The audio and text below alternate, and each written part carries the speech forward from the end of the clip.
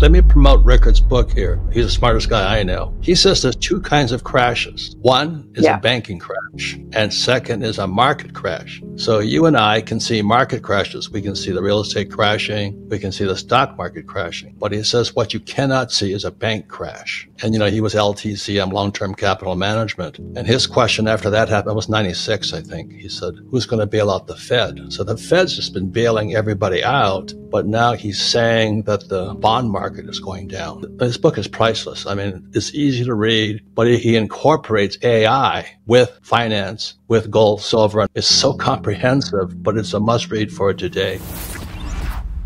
He talks about, Silicon Valley Bank, SVB. Everybody talks about the GFC in 2008. He says the Silicon Valley Bank is the biggest bailout in world history because it bailed out the rich. It bailed out Silicon Valley. It bailed out everybody because the whole thing was about to come down. So that's why what Rickards has the ability to do is explain from the inside looking out. So Silicon Valley Bank is the biggest crash in world history, but nobody talks about it. What Rickards is saying, the bond market is crashing. Do you realize the world economy is based on debt? A bond is a debt, and the whole world is floating on it. And you have all of these people who think bonds are safe. Check that out. Get that. Oh, I don't have to worry. I have treasuries. I have this. Because those lying financial planners, all they want to do is sell you that stuff, where a bond is debt. And then, as you know, in 1971, Nixon took the dollar off the gold standard. I have directed Secretary Connally to suspend temporarily the convertibility of the dollar into gold or other reserve assets, except in amounts and conditions determined to be in the interest of monetary stability and in the best interest of the United States. And that's when the U.S. dollar became debt. So that's why guys like Dave Ramsey is a good friend of mine. He has lived debt-free. But that goes against Mother Nature, since money is debt. So I've always said all this use, I use debt as money. I borrow money to get rich. Now, the average person shouldn't do that. They should follow Rickard. They should follow Dave Ramsey, live debt-free. But without financial education, the average person is out there stuffing their 401ks or IRAs or RRSPs full of fake money, fake stocks, bonds. We haven't seen the crash yet. It's coming. It's the biggest in world history. What Rickards is saying here is really accurate. He says you can't see it. That's the problem. And the biggest markets in the world are the bond markets. And you ask any financial planner, oh, should I buy bonds? Yes, they're safe. And the whole thing is coming down because it's all corrupt. And so that's why for all these years, it's gold and silver. I own gold mines, silver mines, all that stuff. The crash has already started. As Rickards said, we entered a depression in 2008. Definition of depression is subprime growth. So America and the world has not grown. Like he talks about here, how Credit Suisse went bankrupt. Nobody says anything. So-called the safest bank in the world, Credit Suisse, is bankrupt, but we can't see it. And so what's happening is that it keeps crashing, but we can't see it. And that's why all these years is gold, silver, I add Bitcoin to it. I'm a big silver bull, as you know. I own silver mines. We have a mine in Utah, the richest gold mine in America today. So I'm a hardcore believer of gold and silver, real money, not fake money. But the average person has been educated into fake. In 1965, I was 18 years old, and I went to military school. And I left Hawaii, a sleepy little town of Hawaii. And a military school has us read this book here, not the economic books they have in Snowflake University. I read this book here in 1965 and went, oh my God, my family are Marxists. And you go, so I come home and I tell poor dad he's a Marxist.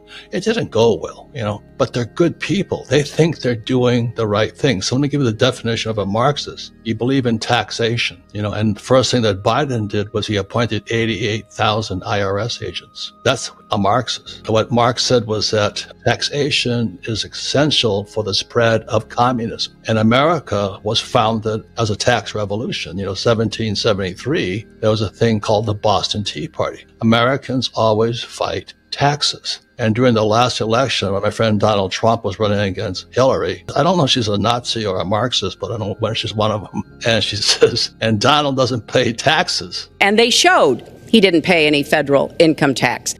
This is America where you have the rich and the poor, but it all starts in what he talks about in here was for Marxism to take over America. It had to come through our education system. So what happened in 1930, this after Marx had passed on, 1930, Columbia University imported Marxist teachers from Germany to teach their teachers. But around 62, 63, 64, protests started breaking out all across America. So I flew in Vietnam as a Marine pilot. And when I came home, I wasn't welcome home. I got spit on, hit with eggs and all this stuff at Norton Air Force Base, right north of San Francisco, by all those hippies from Woodstock. I went, oh my God, what he said back in 1848 is coming true. So we're now Marxists. You know, Kamala, she's a hardcore Marxist. She's tried pitching price controls. Doesn't she know that every time you have price controls, the economy crashes? But no, she's Kamala. She's a woman. She's black. I don't know if she's black or purple or green. But anyway, she's an interesting character. The problem is beyond any politician at this point. The reason for all these years I've known, I kept saying buy gold and silver. And,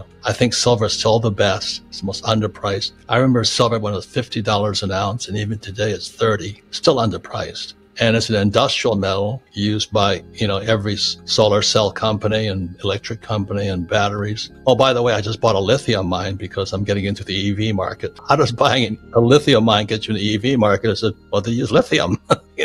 I'm a hard asset guy, basically. But all these years, the problem has been we spend too much money. The national debt of America is now $35 trillion on balance sheet. It's about $250 trillion off balance sheet when Social Security, pensions. But the problem here is that every year now, American taxpayers have to pay $1 trillion just to handle the interest on that debt. And every 100 days, Janet Yellen and what's this guy, Powell, and the president, they print $1 trillion every 90 to 100 days. We're bankrupt. That's about using a credit card to pay off your home loans. We're bankrupt. And that's why I've said go back to real money. Back then it was gold and silver. And I think the people that do that will do fine. I'm a little excessive. You talk about silver stackers and gold stackers. Well, I stack gold mine and gold and silver mines. Well, what's the Fed doing? I get sick and tired of hearing about the Fed. Oh, they're going to raise. And, hey, the Fed's the problem. And all of these experts out there are going, oh, what's the Fed doing? What's the Fed doing? Do you know what I mean? If you're listening to the Fed, you got to be crazy. Those guys are nuts. They're the problem. That's why, that they want to have end the Fed and, because they speak about it. The Fed's the problem. Fed is Marxist. It's the central bank. But they don't teach that in school because the teachers are Marxists also.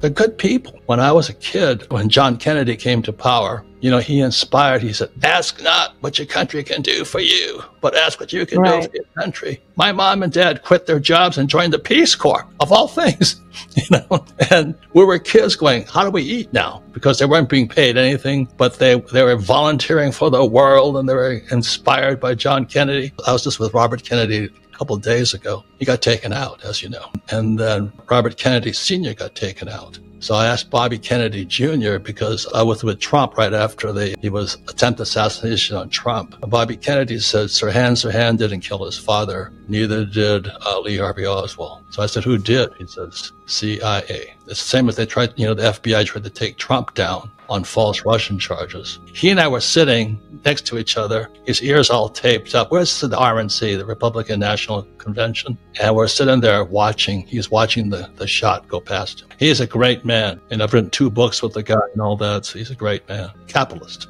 If I could tell a quick story that you've heard before, but this is while I was flying in Vietnam, and because I believe we're out there fighting for America. And I'm on this carrier in the South China Sea. We're getting our asses kicked. The NVA is running south. They're kicking our butts. And my rich dad sends me this letter. He says, hey, watch out. Nixon took the dollar off the gold standard. That was August 15th, 1971. I had no idea what he was talking about, because Americans don't know about gold. Because in 1971, it was illegal for Americans to own gold. So my poor dad saying, come back and go to get a job, So what happened? My co-pilot and I looked at the map of Vietnam. The NVA is running south. They're kicking our asses. And we find this little pick and shovel with AU, so it's gold mine. And gold at that time was $50 an ounce. It was floating, from 35 to 50. And so I said, well, let's go there and see if we can get, we can buy some gold on the cheap because it's directly from the mine. So Marines pilots are not the brightest guys on earth. We're not Top Gun guys. We're just helicopter pilots. So I said, there's only one problem. That gold mine is behind enemy lines. I said, well, if we go in quick, we can get out of there, So that's why I belong in Vancouver, British Columbia. There's a mine there. So I go, so my co-pilot and I, like idiots, we fly behind enemy lines. There's crap all over the place. We land, and we're walking through this little village, you know, tall bamboo and all this, and all these villagers stand there. We took off all our weapons. We just had T-shirts and pants on. We're smiling at all the Vietnamese. They're going, what the hell are you guys doing here? I said, we come as capitalists. We come as capitalists. So I walk up to the window of this little gold mine sales office. It's a little bamboo shack. And it's a little Vietnamese woman there with red teeth because they chew betel nuts. And I walk up to her. I say, how much? She says, spot. Spot. I said, what does spot mean? And I said, $50. And I said, well, I'm behind enemy lines. Maybe I can get a bargain. So I offered her $38. And she went, spot. F the spot me. So I tried 40. She goes, spot. Now we're behind enemy lines. So I figured this might be my last day on Earth, you know, because we're unarmed now, like Marines. It's not the brightest guy. So we're running back. I'm going through that same bamboo village. I kicked this duck accidentally. It looked like a football going over the field goal. And we get back to my helicopter. And I said, what's wrong? What's wrong? I could see the NVA coming. He says, you idiot, you parked it on a rice paddy. The damn thing was sinking. It was sinking. So we get inside, and the crew chief was the smallest of all of it, the two pilots. So the two pilots get behind the boom of this thing like this. We get behind the boom, and we're trying to push it up. And the crew chief, because they could all fly, he hits the starter button. And we're pushing and pushing and pushing, trying to get it unstuck. You know, because it was in a rice paddy. And this mud is flying everywhere. Mud is everywhere. We're getting mud thrown in our faces. It's like, you know, wheel spinning, get the mud on you going. And we finally get the thing out of this rice paddy. We park it. We climb back in. We fly back to the carrier. And we get off the carrier. We're covered in mud. And my commanding officer says, where have you guys been? I said, don't ask. That was the day I became a gold bug. When I talked to Record, his prediction for gold is 15,000 an ounce. So like I said, I respect and trust this guy knows what he's talking about. So if he says 15,000, I just go to church and say, yeah. I believe. As you know, some people will get rich while the rest of the world goes poor. We're in serious trouble. But I'd rather be on the rich side than the poor side. I'll leave the final thought here is that this is called the 5 Gs. If you're going to save your butt now, the 5 Gs, number 1 is gold. You must have gold. Number 2, you must have grub, food. So I have cattle. Fed cannot print a cattle. Number 3 is ground, real estate. I have lots of real estate. Number 4 is gasoline. I have lots of oil wells. I don't have oil stocks. And number 5, guns. It's coming to that. Every small war turns into a big war. This guy Ping Xi of China, he says his goal is to take back Taiwan. And you have Hamas, you have Hezbollah, you have Biden took down the wall. And my friends from the Israeli Defense Forces say that Hezbollah and Hamas are streaming across our borders, America's borders right now. And you see it in New York. And so this guy Biden and Kamala could be in this, watch what they do, not what they say. But he took down the wall. And now, according to IDF, Israeli Defense Forces people, they're now staging Hezbollah and Hamas terrorist groups. Thank you, Joe and Kamala. Watch what they do, not what they say. That's the rule the military teaches us.